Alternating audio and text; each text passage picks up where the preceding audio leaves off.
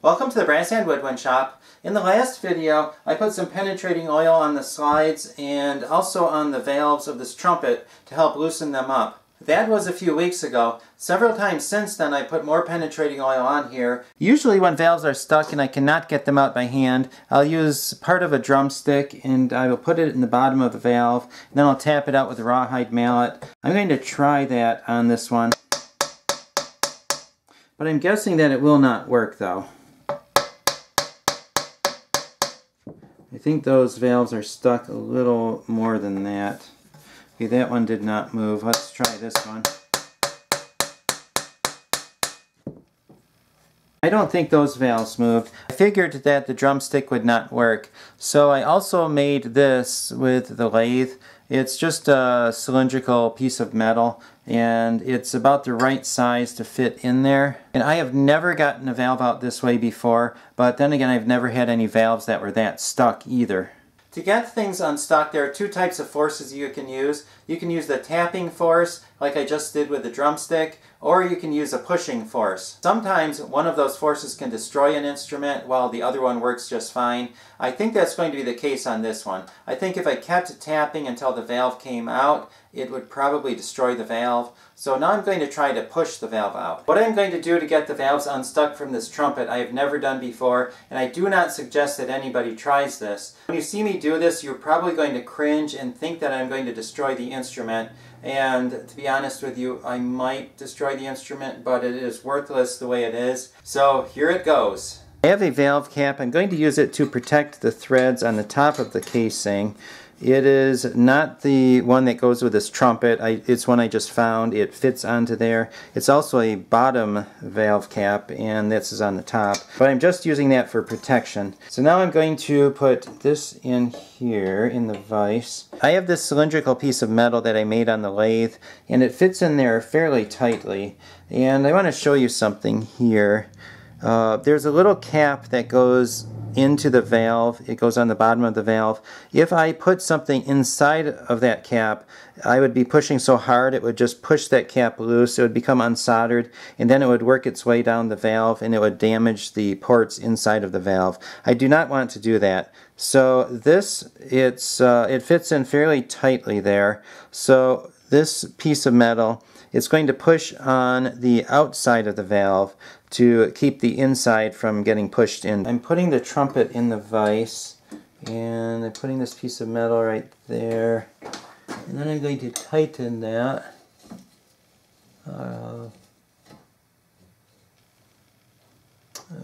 Okay. And now I'm going to, okay, right now it's pretty loose, but I am going to tighten that up a little bit more. I'm going to do it slowly. I'm also going to watch to see if it's moving at all. Okay, I heard some noise. It sounded like it moved a little bit. I also want to make sure this thing does not go sideways too. Okay, let's see if anything moved at all.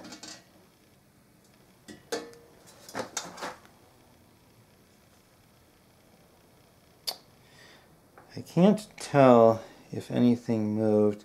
I don't think anything got damaged, which is good. So I'm going to keep going. And I also want to make sure that this is pushing evenly and that it's not off to the side or anything like that. Okay, so I'm going to try it again.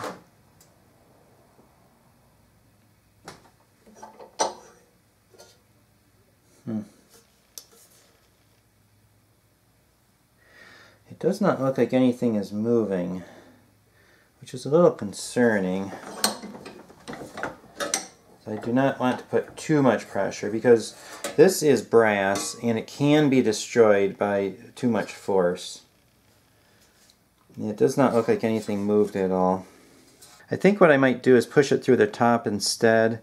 There might be so much junk up on the top there that it might be stuck on there, pushing it that way. If I push it the other way, there's not as much stuff holding that back. So it might want to go this way easier than going this way. So I'm going to try pushing it through the top and see what happens. I'm going to do that pretty much the same way. And I need to find another valve cap that will fit on there because this one does not fit. I found another valve cap that will fit on there. I'm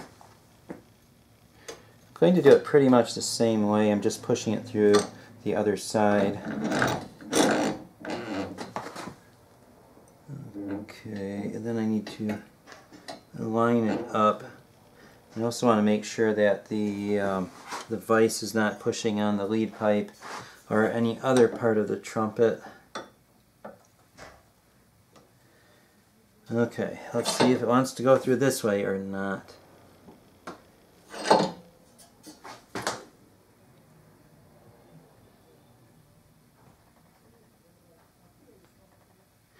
Okay, I think it might be moving. I'm not sure. I'm going to take off the valve cap and see if anything has changed. Not really. Okay, I'm going to try this again. And I'm feeling for anything that might be going wrong.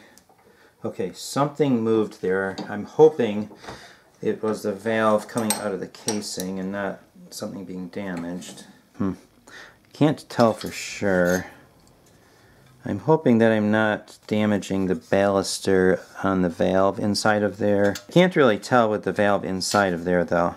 So what I'm going to do now is I'm going to push it back the other way, and if it did move, even if it's the smallest amount, it should start working itself loose if I go back and forth with it. I'm lining it up again. And in case if you're wondering why I'm using the middle of the vise and not the jaws, that's because they don't open up that wide. Okay, here I go. And I'm going to, and as I do this, I'm feeling and listening. It may look like I'm using a lot of pressure when I'm pulling on this, but I'm actually not using a lot of pressure. I'm just being very careful not to go too far. Okay. I did not see or hear anything. I'm checking it out just to make sure that we're still good. Okay. Now I'm going to go a little bit farther. Okay, well, something definitely happened there. And again, I'm hoping that it's the valve coming loose and not anything else. I can't really tell if this is moving. It might be moving just such a little bit that I can't really tell the difference. But what I'm going to do is put a little bit more oil on this so that if it is moving, the oil is going to start working its way in. And like I say, once it moves even just a little bit, you keep working it back and forth, and then it'll go a little farther each time, and then it will eventually come out. But you just need to get it started. It might have loosened up a little bit, and it might have loosened up a little easier this time than last time, which is good. If that is the case, that means, oh yeah, I think it is coming out now. It's starting to come out a little bit. So I'm just going to keep going back and forth until it works its way loose. I'm not going to make you watch me do that several times, so I'll let you know when something happens to this. I've pushed the valve back and forth probably about 20 times, and that's what I have right there. It's gone down a considerable amount. Another thing too, the valve guide was stuck inside of the valve, and I couldn't get it out because the valve was pushed down too far. But once I got it up a little bit farther like that, I could move the valve guide around inside of there. It was a little tricky, but I had a little pliers that I used to get that out of there, and I worked its way loose. So there's that. So now I can push this valve out the bottom. Before I could not push it out the bottom because the valve guide would get stuck in there once it went out a little bit. So now I can go out the bottom. So I'm going to push on it again.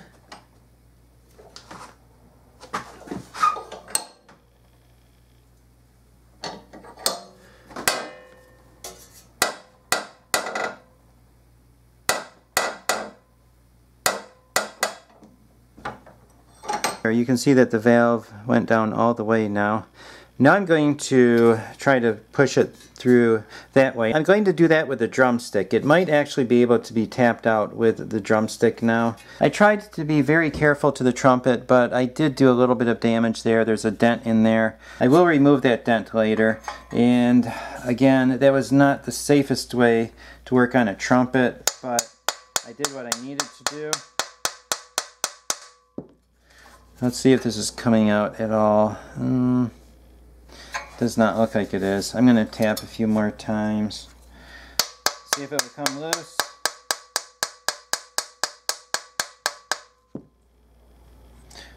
Okay, larger mallet. If this does not come out with the tapping, I'm going to need to put it in the vise a few more times to try to loosen it up a little bit more. Okay, it is coming out. The valve is now a little bit lower than the casing. It's not coming out fast, but it is coming out. Like I say, if it just moves even a little bit, it will come out.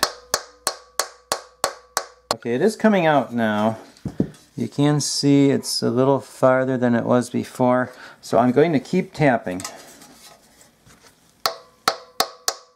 After a couple hundred taps, it's made it out that far, so we'll keep going. It is coming out quicker now.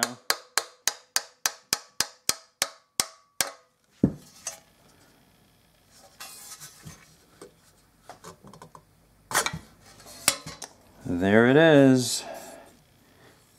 There is the stubborn valve. Doesn't look that bad. I did expand the baluster a little bit at the top. I'm going to have to fix that, but that should not be too hard to fix. So I think this valve is going to be okay. Now I'm going to do the second valve. I'm going to do it the same way as the third valve, so if anything exciting happens I'll let you know. Other than that, I'll show you when it gets out. I got the second valve out. That only took about 10 minutes. When I took out the second valve, I found a whole bunch of junk inside of there, and it was actually inside of the ports of the valve too.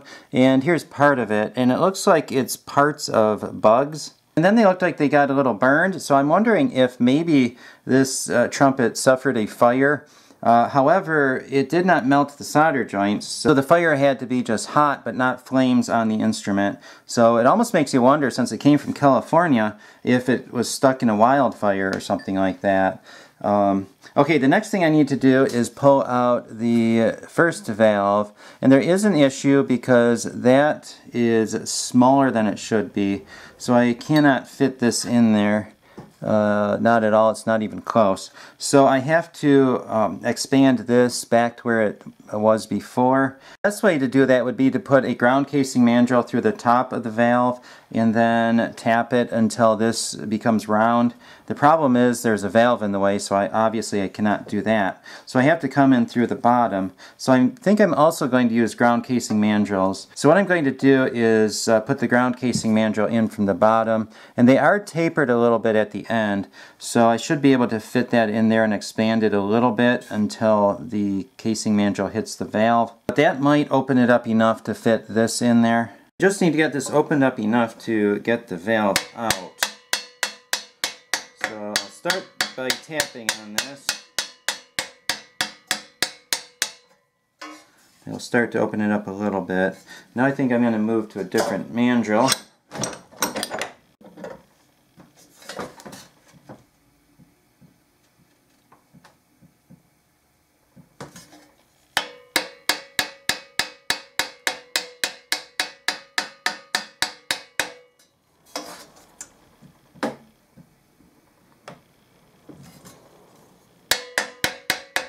It's opened up a little bit more than it was. I still need to go a little farther though.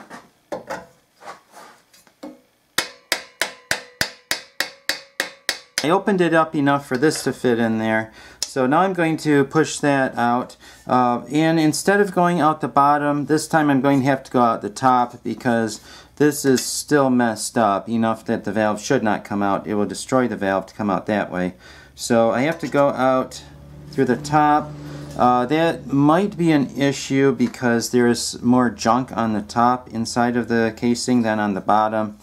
but we just have to do it that way. So I'm going to start pushing it. Again, I'm going to go back and forth, back and forth, back and forth, just to loosen it up. Once it's loose, then I'm going to go out through the top.